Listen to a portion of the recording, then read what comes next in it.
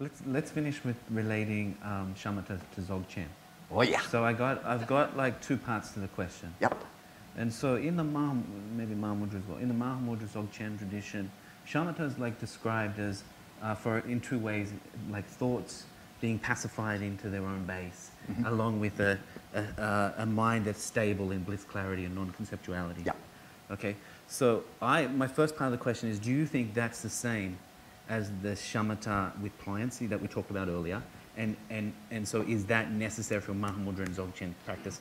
Second part of the question is, so bliss, clarity, and non-conceptuality, those states, and making a distinction between the base and mind, or rigpa and sem and rigpa.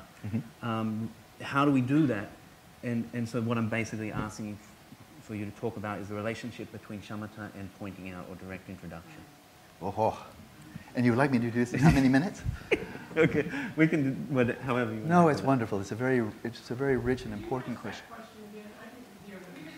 Oh, okay. Maybe Alan can repeat. In brief, simply what's the relationship between shamatha and the practice of Dzogchen? Achieving shamatha and identifying pristine awareness.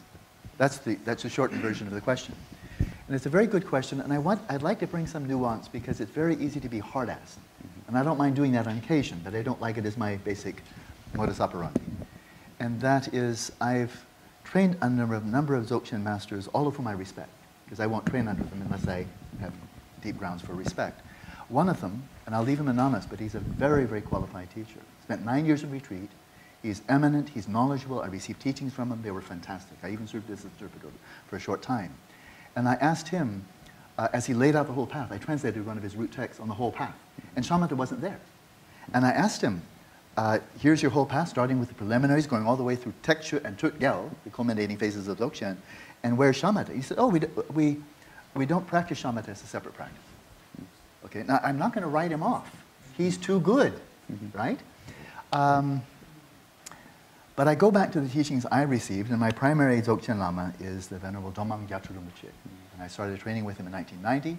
For about 7 years, I was primary interpreter, translated a number of texts under his guidance. And every text that he taught me over these 7 years that I was very closely living, I lived with him for 2 years, every text laid out the path, whether it's Natural Liberation, published by Wisdom, lays out the preliminaries, and then shamatha. Multiple methods culminating in shamatha without a sign. Then vipassana, and then the rest of the path. Dream yoga, Tekchu, Tutgel, and so forth. He taught me Spacious Path of Freedom, the union of the Kagyu and Nyingma traditions, the Mahamudra and Dzogchen. Preliminaries, shamatha, vipassana. And then you go into Mahamudra and onto the path, and includes Tutgel from the Dzogchen tradition. And then he taught me Vajra essence. Very brief reference to the preliminaries, and then really unpacks shamatha, which we have the book Stilling the Mind, published by, thank you, Wisdom Publication. And then vipassana, and then the rest of the path, including stage of generation completion. And there were shorter texts, one by Dujum Rinpoche, shamatha and vipassana in the Dzogchen tradition, and so forth. And then all of the 5 works of the 5 revealed teachings of Dzogchen by Dujum Lingpa. Mostly 4 out of 5 explicit shamatha is there. In Buddha Without Meditation, it's there implicitly, but there's assuming you've covered that. Because this is all about vipassana and tekchu, just those 2 phases. And so where I want to be very relaxed and open to possibility. Because it's this one Lama. I'm going to keep it anonymous, but I could say his name, and he's a very fine Lama, for which I have no criticism at all. But is it possible, if you're very gifted, and you've done the preliminaries in spades, really purified your mind, cultivated the 4 immeasurables, which is part of the preliminaries in his tradition, really developed deep loving kindness and so forth, and then you receive pointing out instructions with a mind that is very well cultivated, like a field that is mulched, fertilized, tilled, and so forth. It's really ready to be sown. And this qualified Lama gives you pointing out instructions, right? And let's imagine that with this very well-cultivated mind, in pristine ethics and beautiful motivation, bodhicitta and so forth, and you receive pointing out instructions.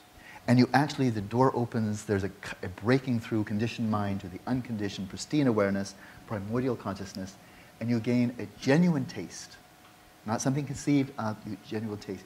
Is it possible in principle that having cultivated your mind very well and very, very deep Guru Yoga, that is really the deal maker here, very deep Guru Yoga, And probably some stage regeneration and maybe completion practice also, because he teaches that a lot, including, you know, the Tsalung practice and so forth. That really gets your whole energy system really tuned well. Imagine you've done all of that, but no shamatha. But you actually have really done the Tsalung practices, which incredibly tuned your whole prana system. You gain a genuine glimpse of Rigpa. Is it possible that you might slip into that and achieve shamatha and vipassana within the context of dwelling in Rigpa? If you're very gifted, yeah. There are people, you know, there are Mozarts, there are Einsteins, there are Gausses, there are people just inconceivably gifted in a wide variety of areas, you know. Magnus, I just watched a documentary on Magnus Carlsen. Genius of chess. I mean, he was absolutely brilliant, almost inconceivably brilliant. But he showed his brilliance when he was a kid, the youngest grandmaster in history. And so I'm not one of those people in anything. But there are such people. And not only for chess, mathematics, and science, and music, and art, and so forth, but also in Dharma. And I'm not going to count them out. So could that be that they may never need to practice shamatha vipassana separately? Because if you're dwelling in Rigpa, you're viewing reality from the perspective of Rigpa, which means you are seeing all phenomena as empty of inherent nature, not existing from their own side. If you're reified, then you're not viewing reality from Rigpa. So you're seeing, from that vantage point, you're seeing emptiness. The emptiness of inherent nature of every phenomenon you experience, subjectively and objectively, and the very duality of subject-object is also melted away. And so you're realizing emptiness, you're resting in Rigpa, self-knowing Rigpa. Might you achieve shamatha, stabilize there, and become a Vidyadhara without any separate practice of shamatha vipassana? Possible in principle. I think not for the likes of me. This would be like me, 66-year-old, saying, okay, there's Everest. Who needs climbing gear and oxygen? Just go for it.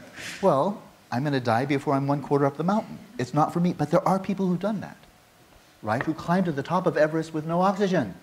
Not me. But there are such individuals. And so similarly, when we go back to the Sutrayana, whether Theravada or whether Mahayana, are there people who are so gifted that they may not do any separate practice of shamatha at all? Go directly for vipassana, whether it's authentic vipassana practice, like as taught in the Satipatthana Sutta by the Buddha, or it's vipassana as taught in the Indian tradition, the Mahayana tradition, or the Tibetan tradition. Is it possible that they, with, again, wonderful preparation, motivation, bodhicitta, all of that, and go directly to vipassana without any separate practice of shamatha, gain some realization of emptiness, of shunyata, ascertain that, and then have emptiness as their object of shamatha, and simultaneously achieve shamatha and vipassana together without any separate practice. I think this does happen, and I think one tradition that does that at its best is Zen. Because shamatha is very de-emphasized, if mentioned at all in Zen. Does this mean it's a flaky, incomplete practice or tradition? I don't believe that. There are too many great masters, Dogen and others. So even if they don't practice shamatha separately, and in the Chan tradition as well, they may or may not. Shamatha is found in the Chan, not so much in Zen, hardly at all. But if you're very gifted, just practicing Soto or Rinzai may give you the realization of emptiness, maybe even realization of Buddha nature, if that's their call. You may achieve shamatha with that as your object. And so this makes it very pliant. But for ordinary people, people of dull faculties, and I'm the first to raise, I got my hand up first. I'm a person of dull faculties. I'm the slowpoke. I'm the tortoise. And I'm not being humble. I mean, you might think I am, but you're wrong.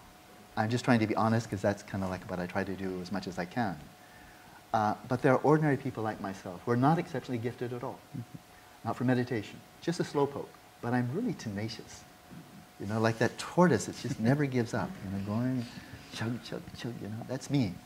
And for the likes of me, having a path. The preliminaries, cultivating the mind, practicing shamatha, achieving shamatha.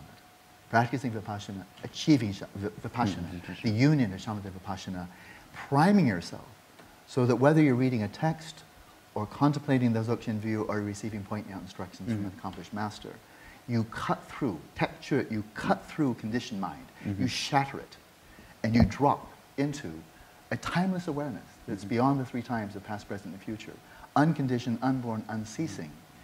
And then, with that preparation, shamatha, with its stability and clarity, gives you the muscle power to sustain that ongoing flow of awareness, of pristine awareness, the self-knowing pristine awareness, and your realization of emptiness prior to tekchuk prevents you from falling to another pitfall, and that is back into reification, where you're reifying objects, subjects, your mind, awareness itself. It protects you. So the shamatha and vipassana are the two massive bodyguards to protect you when you break through to pristine awareness, to enable you to sustain that. And when you're resting in that practice, then all the great Dzogchen masters that I've read tell with one voice, once you're resting in Rigpa, now you have only one practice. Rest in Rigpa and deactivate your body, speech, and mind of a sentient being. Deactivate that, because as soon as you activate it, you're operating from the platform, shucks, I'm just a sentient being, but I hope to become a Buddha one day. When you're resting in Rigpa, you're resting in Dharmakaya. So there's nothing to achieve. But just let the blessings of Dharmakaya flow up and embrace you. And so there's nothing to be done, and that is the gist of Buddhahood without meditation.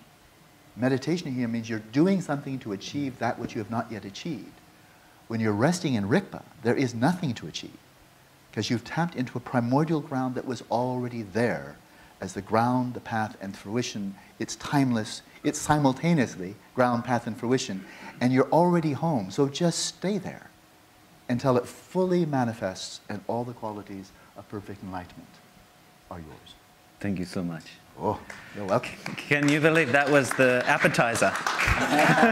You've stolen my thunder. Now what do I say?